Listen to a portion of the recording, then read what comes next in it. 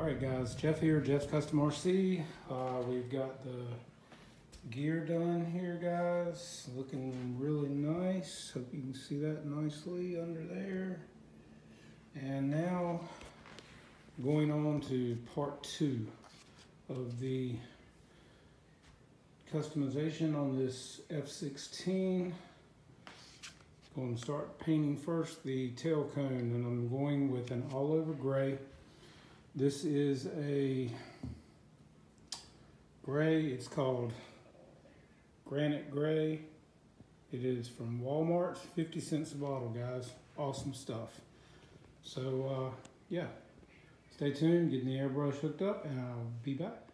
Okay guys, so had a little switching of the gears here guys, and I did not like the color that I painted on these parts.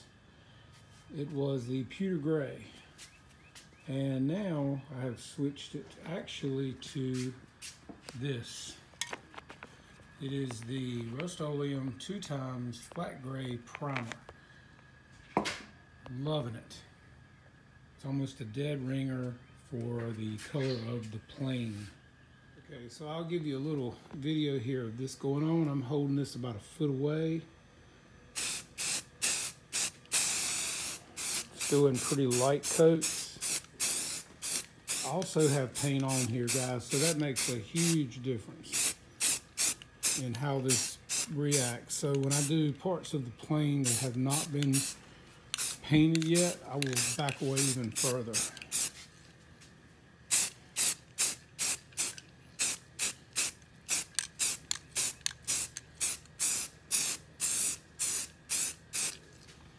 And there's that, and when it dries, it'll be flat. All right, stay tuned. All right guys, so starting on the painting of the fuselage here, I have retracted the gear. Also guys, I have sprayed the gear with polyacrylic, a couple of coats to keep the paint on the gear. I had a question about the paint staying on, and yes, with the polyacrylic on those, they should be fine. I also have a white paint pen that I can touch them up with periodically if I need to. So going to be putting paper towel over the gear down in here and close these doors up so I don't get any overspray in there when I'm painting the fuse. So stay tuned and I'll show you what I got. All right, so as you can see, I've got paper towel over all the gear, and I'm getting ready to plug up and get these doors to close, and hopefully that'll work out okay. System idle. Yeah, I hear you, baby. So let's try this and just see if they'll close. Toggle the switch.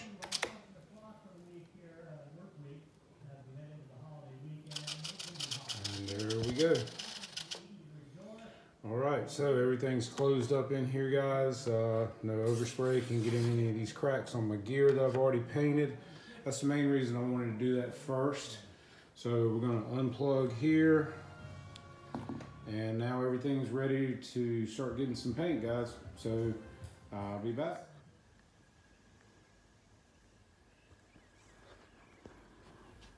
All right, guys. So getting ready to start painting the fuselage here. Hope you guys can see this okay, because I'm hands-free here. So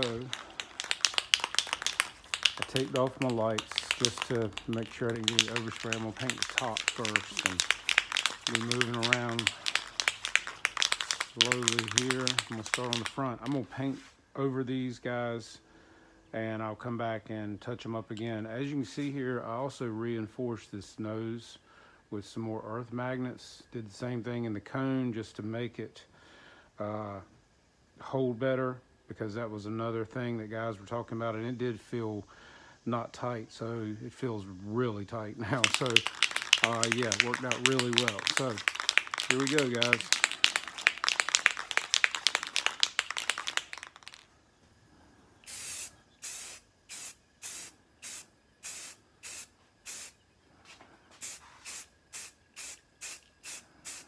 Just a light coat, keeping the can back far enough here, just so we don't mess up anything.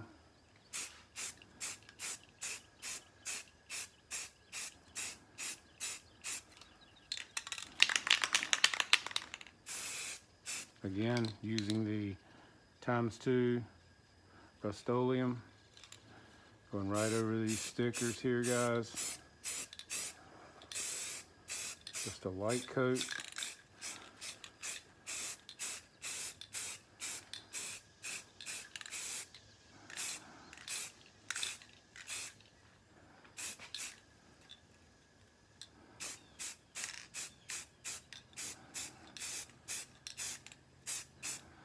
I'll move around to this side over here.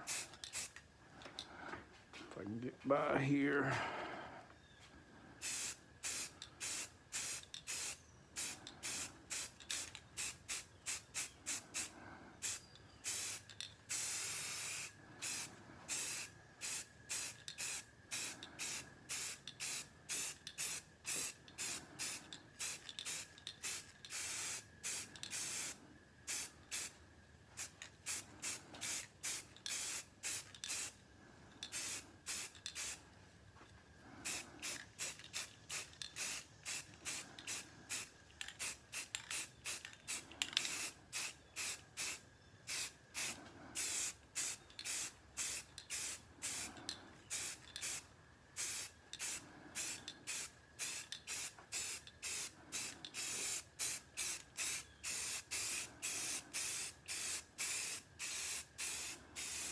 Again, guys, keeping this can, you see about how far I'm holding it, about, you know, a foot and a half away from the plane.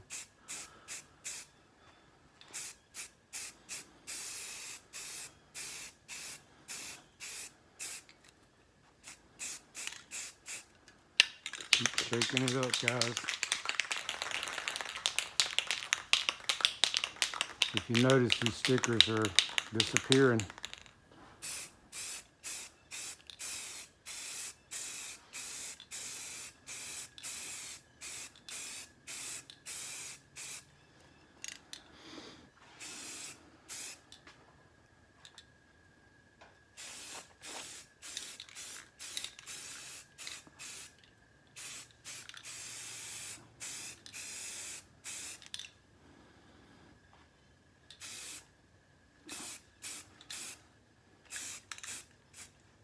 Trying to get in here, guys, for you to see this, maybe.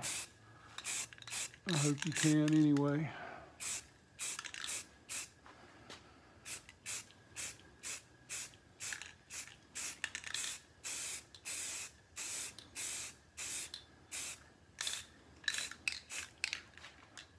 Get back around over here. Shake it up good.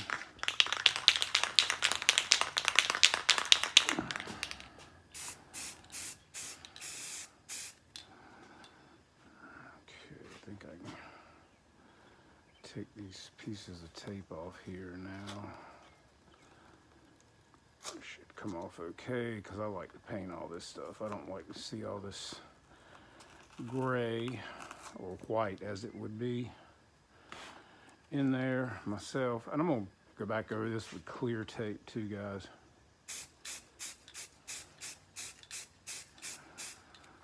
And I'll scrape those magnets clean.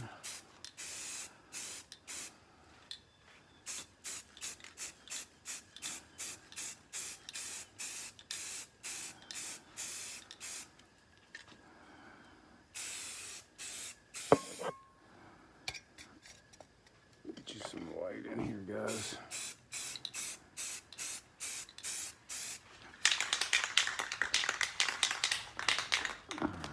Get this out of the way.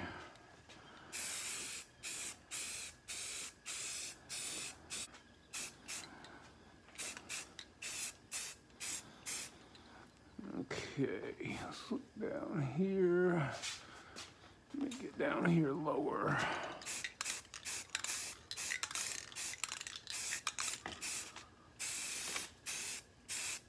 Trying to get everything I can as I can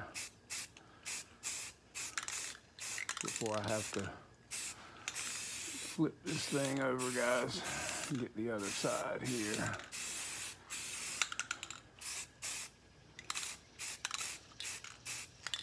And guys, if you ever get a little overspray on something with your spray paint, your hands, any of your stuff, WD-40 works really well, especially if you get it on plastic and you want it off. Works really nicely. Put it on a Q-tip, rub a little WD-40 on this paint really slowly, and it'll take it off, especially on your hands. Works great.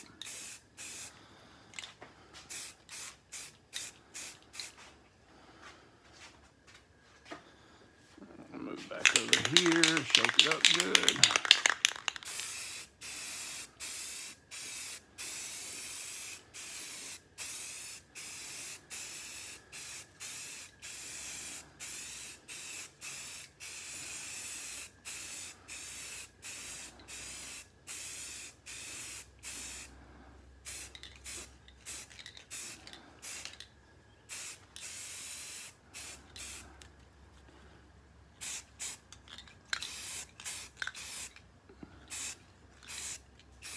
Hope you guys can see how nicely this is looking.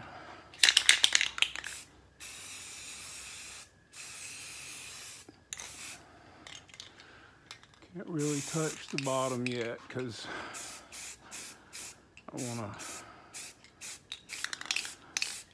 to get all this nice and done and dried first. Here, guys. Again, you can't see the stickers, man, and I didn't have to pull this stuff off and tear my paint all to pieces, guys. So, you know, I'm just saying, why bother with pulling off water slides? And if they're bigger, thicker, heavier stickers like the vinyl was going across here, yeah, I get it. They're going to be raised up. But these water slides, the paint goes right over them wonderfully. And, yeah, I'm not tearing my paint up any more than I have to fix that problem. All right, so get down this top good because that's what you're going to really see a lot of. So I want this paint to look nice on here.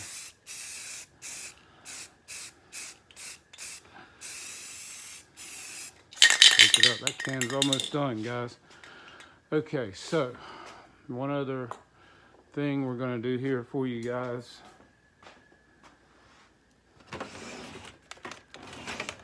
Gonna break out the heat gun, and like I said, this is where you really want to be careful, but it does work great if you're careful. And now I'm just gonna help to, well, dry this paint a little quicker so I can move on to another process here.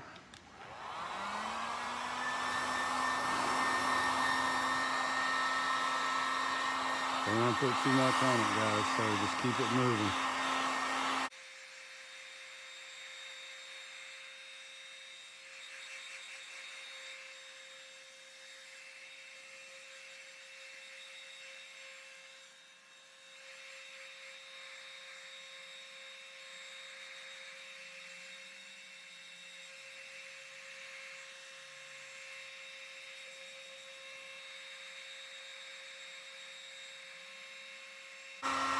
I'm holding this probably about a foot and a half away, about the same as a spray can.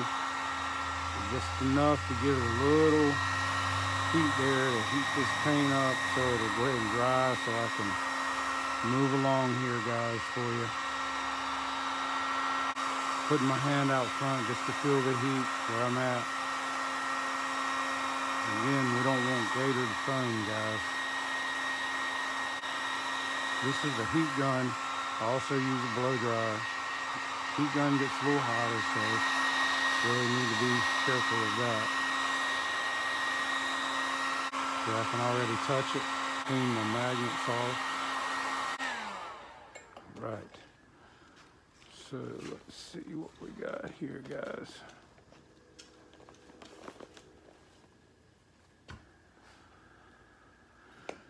New can.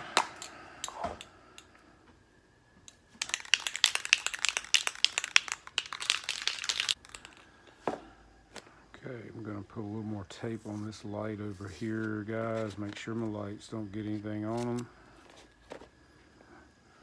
Just don't want my lights messed up.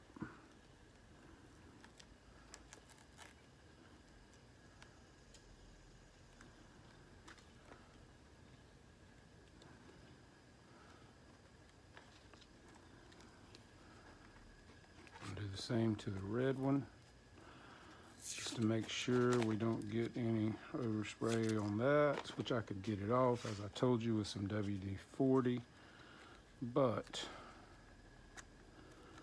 I'd rather not have to deal with it at all if I don't have to. So get that up there like that. So no more lights I need to cover anywhere. So yeah, I think we're set. Make sure you don't want anything sticking here really either. Put that bag in there. Yeah, I think we're good. Get any dust off from the paper where I may have had it lying here.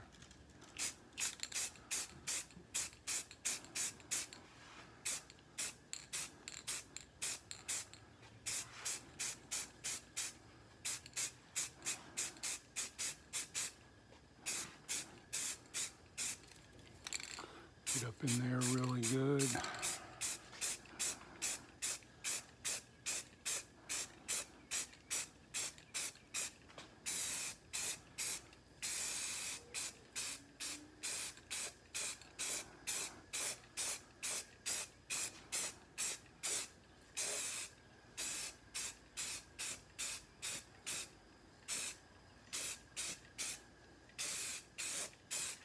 Pick it up again.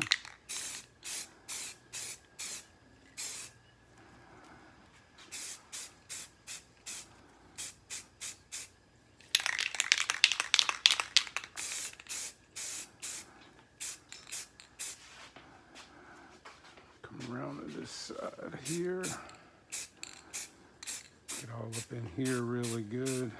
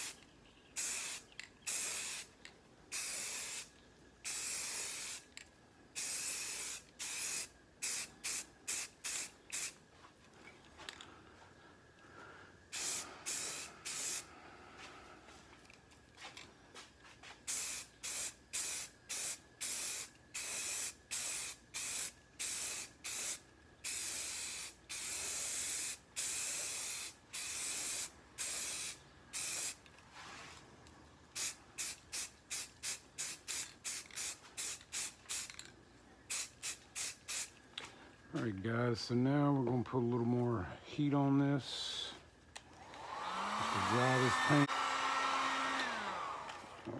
Alrighty, guys, now I'm gonna try to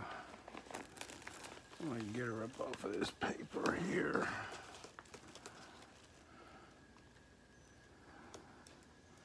Let's see here. Really rather.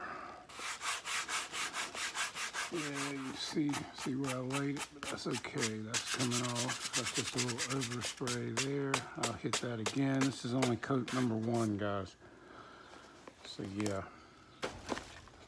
So I'm gonna stand her up like this for now. Just lean her a little bit up against here. Tuck this all back into here like I had it. Just don't want any of my stuff in there getting messed up, guys.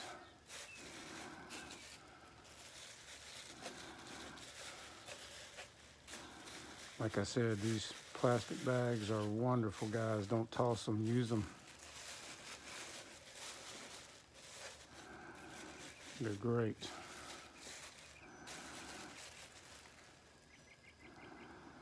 I'm gonna hit this area right here again where I had it laying on the paper.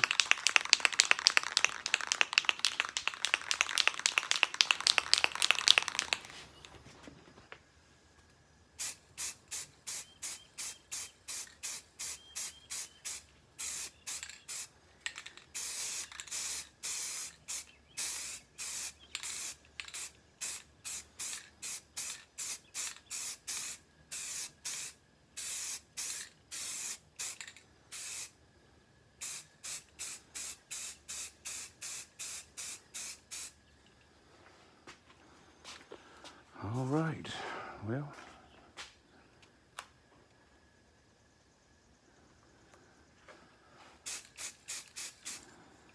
that should just about do that.